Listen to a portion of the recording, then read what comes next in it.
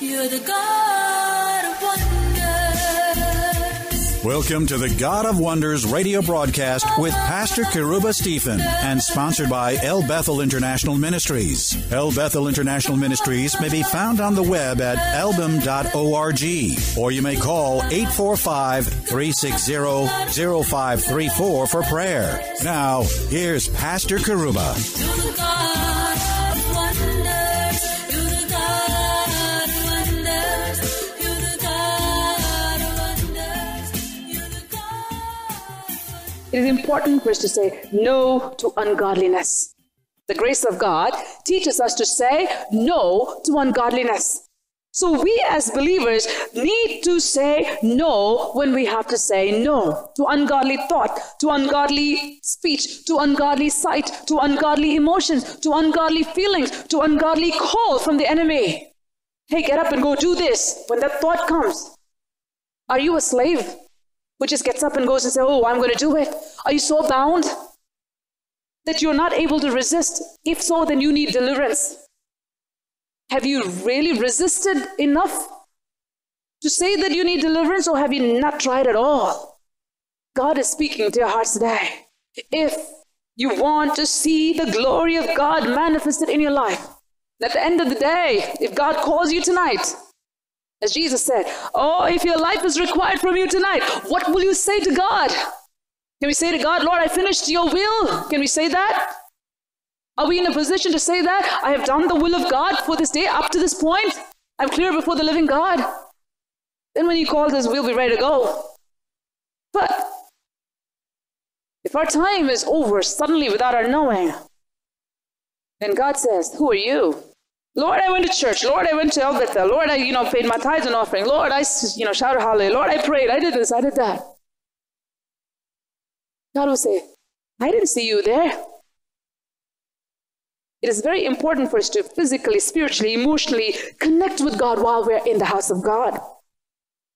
While we're at home, to physically, spiritually, emotionally connect with God wherever we are. When God calls us, He will know us because He knew us while we were here by our obedience to God. My sheep, they hear my voice and they follow me. They don't listen to the voice of the stranger. So when the enemy comes and works through your flesh to bring anger, or to make you to turn and look at your past, make you to go over your past life, or to carry bitterness, it is so important for you to say, I will not listen to the voice of the stranger, period. That's it.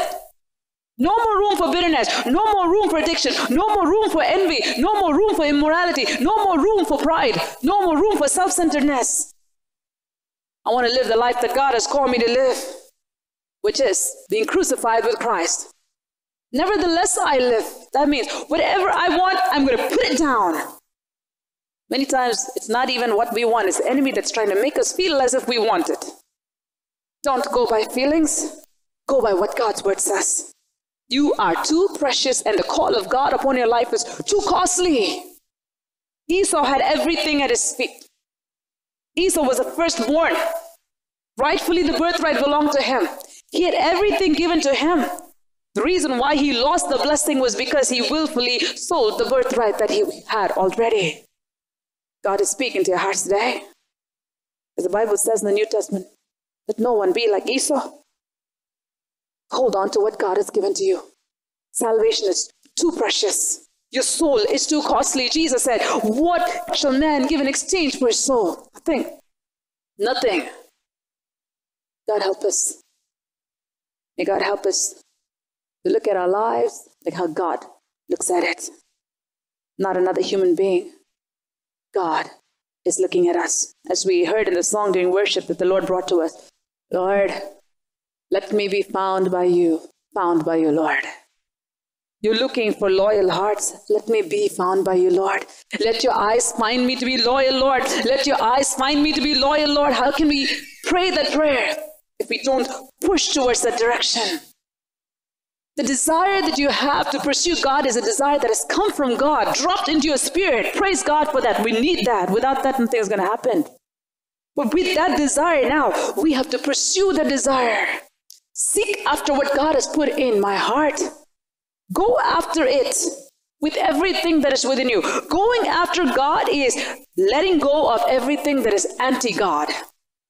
Going after God is letting go of everything that opposes God in your life. The Lord speak to your hearts today. When you go home, look at your life and write down the things that oppose God. Whatever the enemy is trying to bring to rob the call of God from your life. Write down the things that are anti-God in your life. Write it down and see how many things are there. Even if there is one thing left, tell yourself, I'm going to take care of this.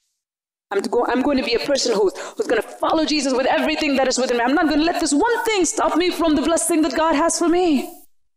It is so important. God told Moses, Moses, yes, you've been called. Moses, yes, I spared you when you were little. Moses, yes, I put you in that palace. Moses, I caused you to escape and I caused you to go to Midian. Yes. But without taking your sandals off, there's no conversation between us. Without taking your sandals off, you cannot enter into the call that I have for you. Consecration is top priority if you want to serve God. Without holiness, no man shall see the Lord, period. Doesn't matter who says what. What does the word say? What did Jesus say? Broad is the way that leads to destruction, but narrow is the way. Many try to go in, but they will not be able to enter in. So strive to enter into that narrow gate. You know how serious that is? You know how important that is? This is just to enter in. But to walk in the call of God, it takes even more. But when you walk with God, it comes easy, it comes natural. You know why? Because the seed of Christ lives in us. When Jesus Christ lives in us, his nature, his desire begins to overtake every part of our being. Every part of our being. We desire what God desires. And then we must pursue the desire. We must desire what God desires. That desire comes from Jesus. Then we pursue. We make the choice. Every time the Spirit of God speaks to us. Now we heard about what the enemy can do, how the enemy can bring thoughts in our head, how the enemy can bring something from the past, how the enemy can cause feelings of anger, even feelings. If we want to pursue Jesus and you don't want to have angry feelings, but the feelings are coming, it's not coming from you, it's coming from the enemy. He is influencing your emotions at that point. What do you do at that time? You need to use the Word of God and press that feeling out of your life. Push it out. That's the choice that we must make. Same thing. Anxious thought, depressing thought, any kind of old sin that the enemy may try to bring in, immorality, whatever it is. When the enemy comes, you know this is the voice of who? The enemy. It's not the voice of God. This is not the voice of God. When you know this is the voice of the thief, what do? Shut him out right away. Don't give another second to the enemy. God is speaking to our hearts today. When you are proactive in your own salvation, when you are proactive in your own call, God will become overactive in your life. It's a prophecy. When you become proactive, God will become overactive. When you take one step for God, he takes 10 steps for you. That is who my God is. He never sits. He's not still.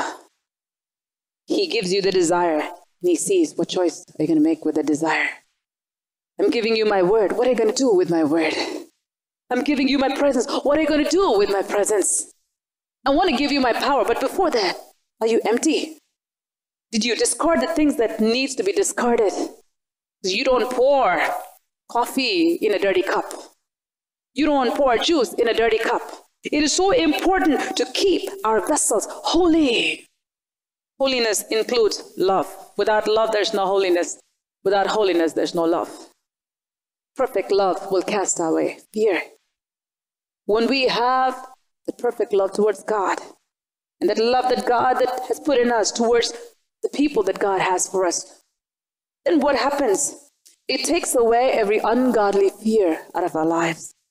Causes us to walk in the path that God has for us. Satan cannot come and trick us, threaten us, do anything, because our communion with God is unhindered. These disciples went with him. They saw something that the rest of them who were not there didn't see. The large crowd saw too.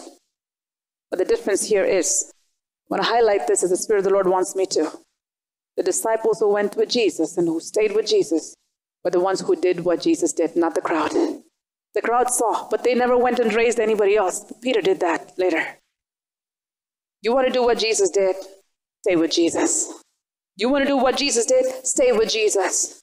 If you want to stay with Jesus, you let go of all the things that Jesus hates. Being in a relationship with Jesus Christ is being in a covenant relationship with Jesus Christ, which is being faithful to God in everything. In your body, in your speech, in your thought life, you belong to Jesus. Your spirit, soul, body, and mind should be blameless before the coming of the Lord Jesus Christ, God's word says. So, is it a hard thing? If you live in Him, as the Bible says, and if you move in Him and if you have your being in Him, it's not a hard thing. Because you know what you let yourselves being taken over by the Spirit of God. When the Spirit of God takes over your life, He will stir you in the right direction. When the Spirit of God takes over your life, He will give you the power to tread on serpents and to trample scorpions, to anything that comes from the past, the Spirit of God will cause you to step on. Gone. But when you yield the members of your body to unrighteousness, then there's a war. God is speaking to your hearts today.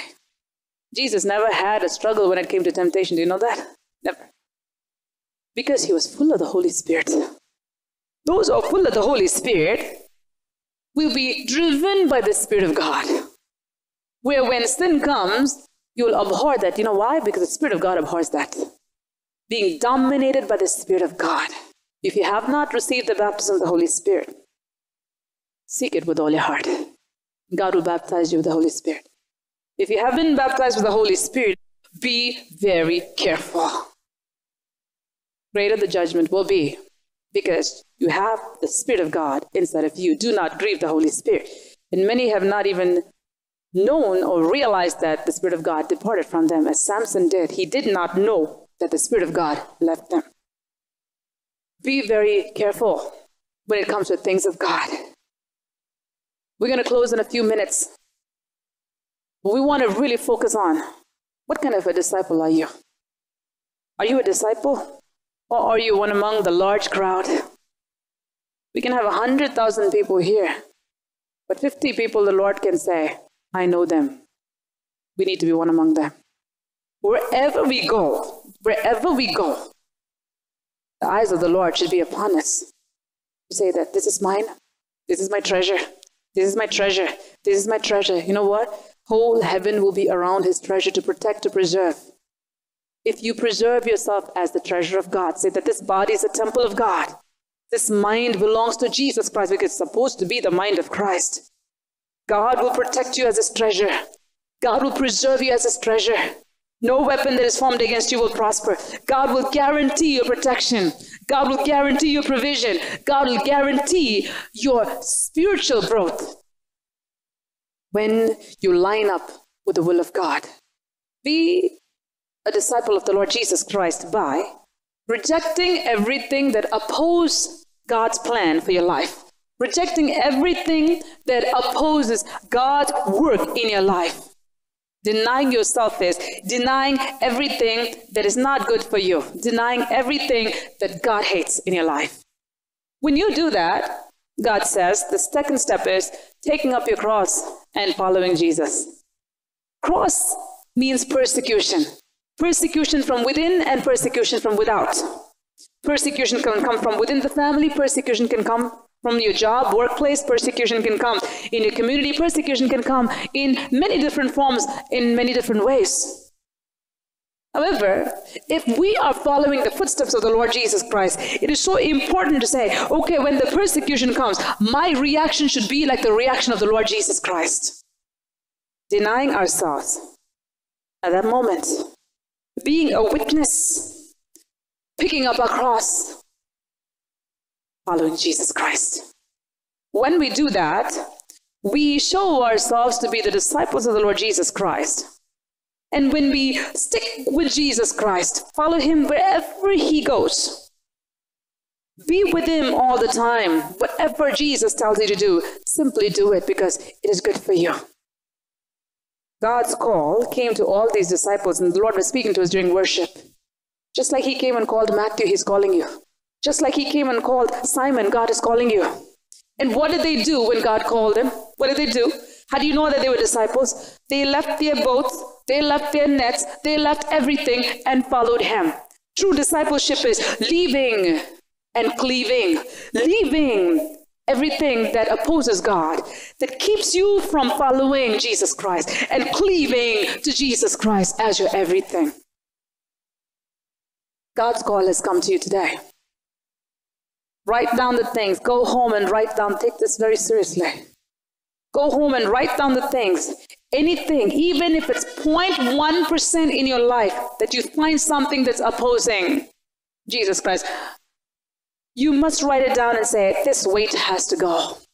Because when you are running the race, you cannot carry any weight at all. Lay aside every weight, every sin that so easily clings to you. If you want to run the race and finish it successfully, at the end, Jesus is standing there. While you're running, he's going with you. God is preserving you. It is important for you to make the choice moment by moment by moment, looking unto Jesus, the author and the finisher of our faith. Let us run with perseverance. How do you run? Every time something opposes, which the enemy uses something to oppose your walk with the Lord, it is important to shoot it down through the word of God by making the choice to say no. Say no to ungodliness. Say no to ungodliness. By being a disciple of the Lord Jesus Christ, you clear yourself of every baggage, every weight that shouldn't be there. Otherwise, we're not a disciple of the Lord Jesus Christ. Within the disciples, God is calling people in this church. You want to be people, the world will say these are the people who turn the world upside down. There has to be dedication. There has to be a following hard after. There has to be pursuing Jesus Christ with everything, which is abandoning everything that God hates. From this message, the takeaway point that the Spirit of the Lord is driving again and again and again is, write down the things that you know that is opposing God. God in your life, that is opposing God's work in your life. That you know that the enemy is speaking to you. He's giving those thoughts. He's bringing those feelings. You want to crucify those things. Write those things down and say that through the Spirit of God, I'm going to overcome this. I'm going to take it to Jesus and say, Jesus, let your Spirit work through me. Let your Holy Spirit dominate my feelings. Let your Holy Spirit dominate my personality. Let your Holy Spirit dominate my speech. Let your Holy Spirit dominate my thinking. Let your Holy Spirit dominate my relationship, my transaction, my finances, everything. Let your Holy Spirit dominate, Lord. As you make that as your priority and pray, God is very faithful. Well, didn't he say that? Ask and it shall be given. He will give it to you. He will dominate your feelings. He will dominate your emotions. You won't be impulsive. He will dominate your conversation. He will dominate your thinking. How many of you want to think like the Lord Jesus Christ? How many of you want to talk like the Lord Jesus Christ? Even if it's 3 words that should impart life to people. Then a whole lengthy talk and trying to, I'll tell my testimony or I'll tell this, I tell that. At the end of the day, well, we had a good conversation. Anybody can have a good conversation. What is the fruit?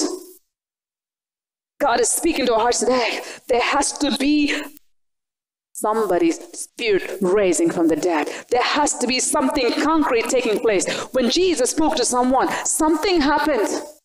Something happened. Something happened in them, or something happens to people who are next to them. When we speak to people, something must happen. But if you want to have power in your words, when you speak, take your words before the Savior and see how your words are. Your emotions should be controlled by the Lord God Almighty. Take your emotions before Jesus. There should be no room for immorality, absolutely, in the life of any believer. No room for presumptuous sin in the life of any believer, if we call ourselves believers. Because God is the one who qualifies whether we're believers or not, based on if we've denied ourselves, are we picking up our crosses, are we following Him? If we have not forsaken all, we cannot be his disciple. One thing we don't want to happen in our lives is, with God looking at us and saying, who are you? I don't know you. And the next sentence is, get away from me, you worker of iniquity. What is he saying? He's saying, you worked iniquity. You did iniquity. Your work shows that you don't belong to me. It is important how we speak, what we do, where we go, what we think. Very important. Are we the temple of the Holy Spirit? Think about it. If I call myself a believer, then I'm a temple of the Holy Spirit. Am I a temple of the Holy Spirit? Do I have the fear of God within me? Is the fear of God within me?